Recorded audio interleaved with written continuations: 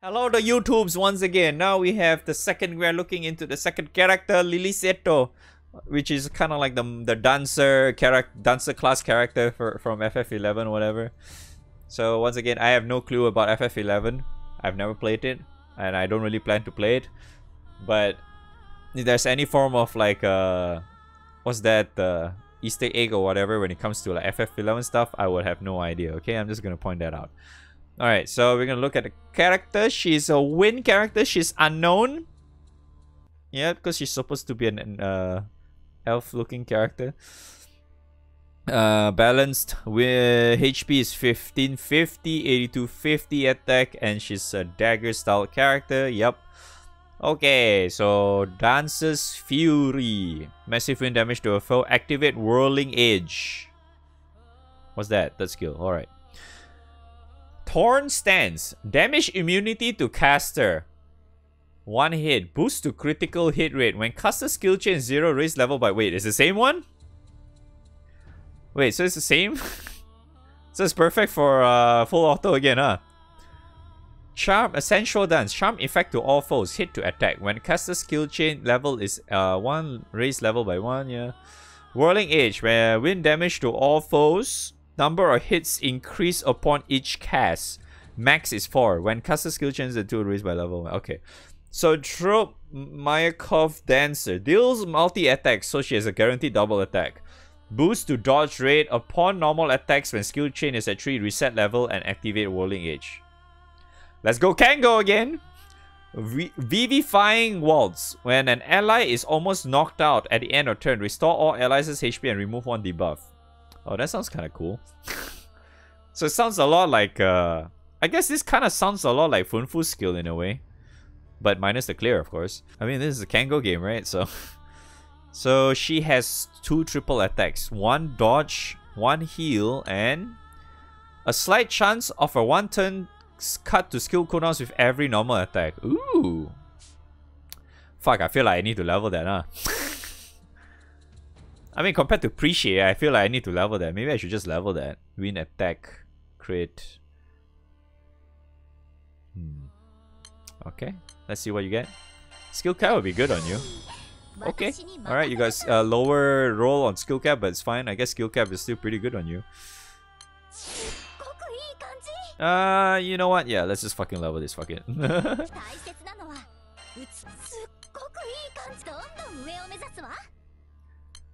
Alright.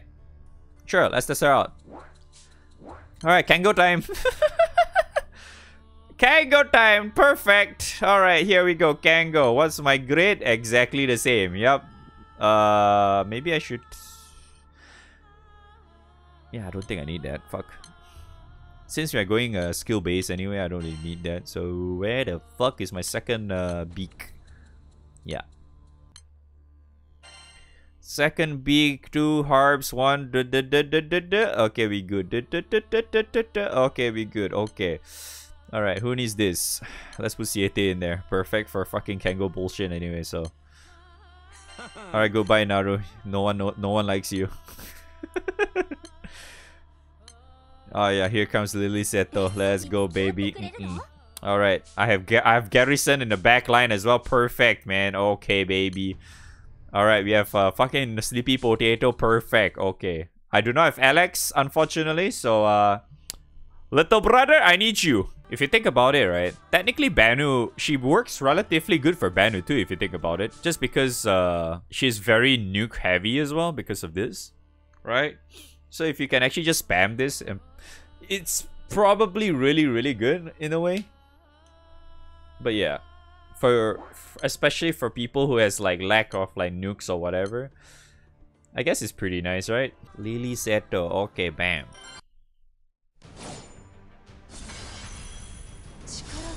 Oh yeah, I guess I'll just read her fucking numbers in here.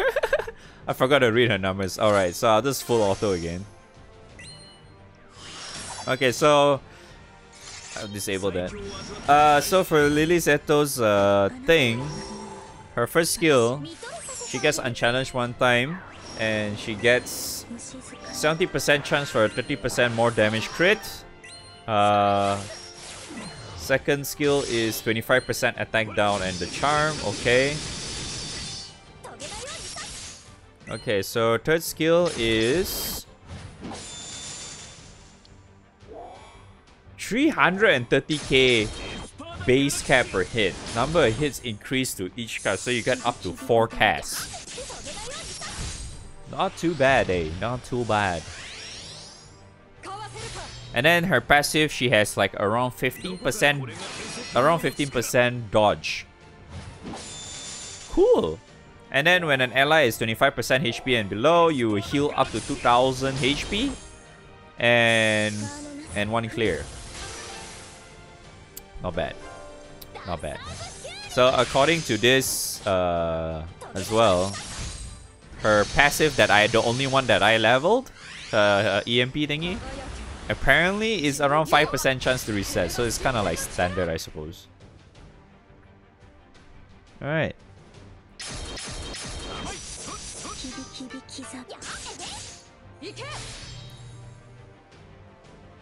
Her nukes are pretty good though. So that means if you think about it, wouldn't her cast be increased relatively fast as long as she just keeps oging though? Right? As long as she keeps oging, she just gets that shit. Right? Because I mean, yeah, because she's already hitting 4 times, right? The damage was pretty good though, right? The damage is pretty good. But I think her cooldowns on her nukes is the short one. 5 turns. 200 meter again, alright.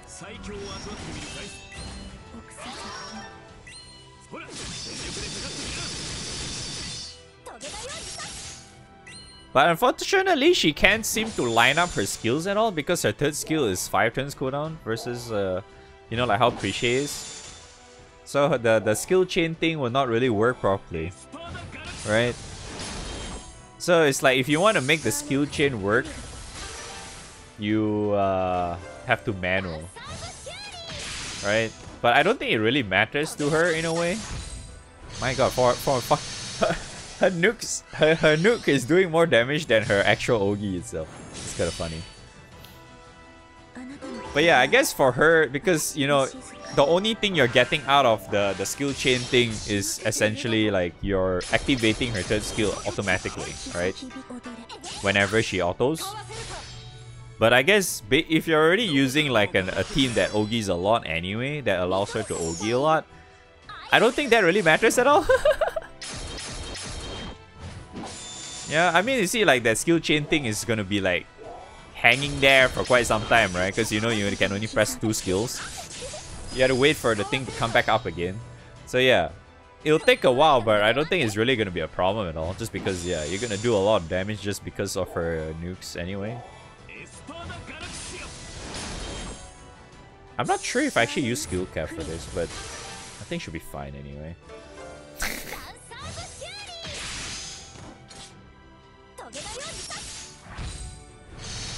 Good damage, right? Yeah, so that's why her base cap on her third skill is actually pretty fucking high. 330k, man.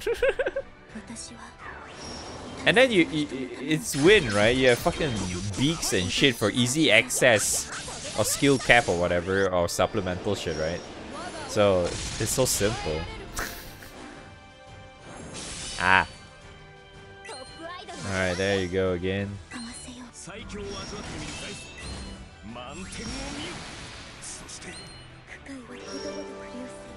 Yes, activate all of it.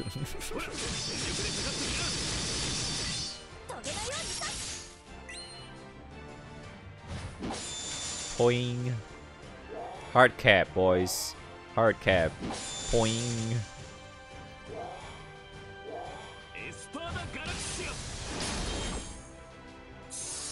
7.2 mil, man. Can she hit a hard cap as well?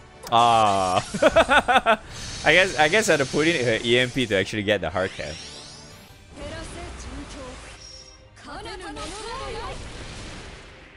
I'm not even sure if I'm gonna hit red HP, to be honest.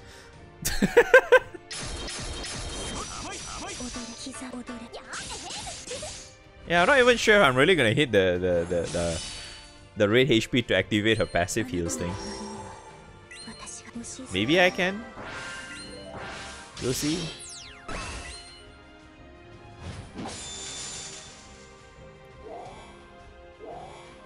I mean, she looks pretty good too, though. But, like, I think in terms of like usability, right? She might not be as easy to use, like comparison to like Appreciator. I just think that maybe for Lilisette's case, right, you probably need to like at least have some character to provide a little bit of meter generation. Like if you don't have Siete or whatever, right, just standard MC Kangor or even Relic Buster, right, would actually be enough, I think. But obviously it's not gonna be as fast as this, obviously. You know, if you're using Kango and shit, right, it's probably already like, I would say it's kind of like overkill already, because she's gonna be gaining a lot of meter anyway. Boing.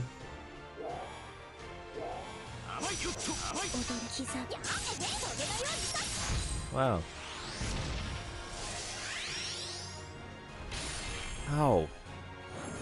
Am I gonna get red HP? Everyone has already full meter, man. What?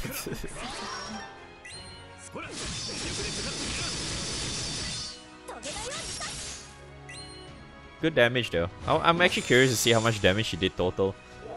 It looks very it looks very it looks like a big significant chunk of damage is actually from her. Because of the amount of nukes that she's doing, because you know she Ogis a lot.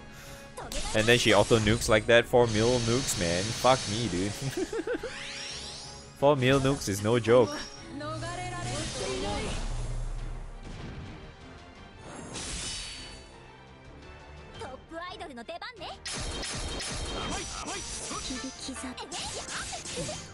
Oh, excuse me. Oh, red HP, heal please! Heal please! Oh, hell yeah, brother! We gotta see it once. Let's go! Ah, shit, we gotta see it, man! They heal, baby! They heal! Very cool, man! Very cool heals. Nice. Nice, nice. Oh, I didn't get shit. Oh well. Okay, let's see. Oh, that's pretty good! That's actually pretty good! That's actually not bad. I mean, it's quite close to it. It's actually quite close to. It's only 6 mil away to Siete, man. That's actually not bad. I mean, this is 120 Siete, obviously. If it's like 130 or 150 Siete, probably not, obviously, right? So yeah, it's pretty okay, man. Not bad. That 4 mil nukes every time Ogi is doing a lot, man. It's doing a lot of shit, man. Good stuff, man. Yeah, another very solid character of the collab so far, man. That's actually good. I'm liking it. Nice, good shit, man. Good shit. I think the only downside is like I said earlier, is just the skill chain thing is not gonna be working that great, just because, you know, it's just gonna be left hanging and shit, right? So yeah. Alright, that's it. Thanks for watching. Time to go on to Iroha next. Oh boy, Iroha. Wait, I hope Iroha doesn't require fucking Kango again. Fuck, that means I need to make Kango for fire too. Fucking hell. Okay, bye. Let's go for the next one.